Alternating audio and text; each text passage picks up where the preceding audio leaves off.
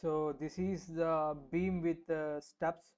So for this, so this is the beam with we have four different sections, four different members attached to the beam, so it is called the beam with stubs. So for this, everything looks similar. You just log the horizontal, we just go for the horizontal dimension, and I just give the RD. I log this RD and I will log this with the hole.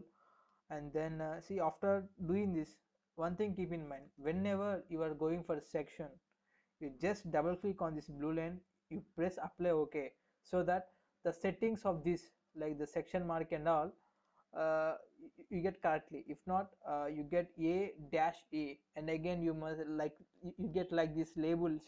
So again you must do again, and again you must change. So whenever you are going for section, keep one thing in your mind, that is, you press apply and OK after whenever you are going for section. So you just go A, B, C, D. We have the four different sections. Okay, and now the main thing starts. So in sections, see here, this is one different member and this is W section. Since we are attaching both at the top, okay, we go for this well, that is the we go for this butt well type.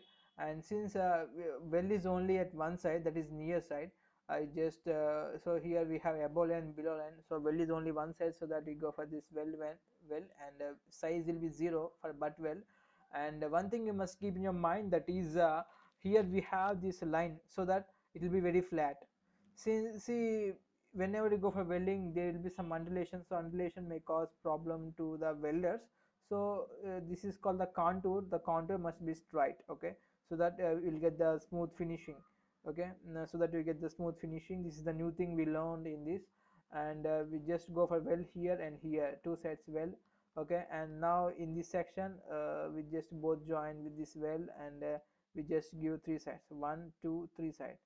And here also, since it is touching at the below, also we give this butt weld at the bottom also. Since here the counter not required, because it is at the bottom, so counter you can just neglect.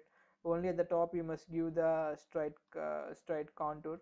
And in the same way we just go for B and D. So in this way we finish it. And after doing that, the detail of different members, what we have, the detail of these members, so I just give details as usual what we know. And see, for this member now A273, the detail part is missing. So how to do detail of that, I showed in another video. You just follow that. So it is the simple thing. So everything looks similar. One thing you must keep in mind, whenever the size is not up to the mark, you just go to view and you just change the shortening and all, so that you get as you required. So this is the simple method of doing a beam with stubs.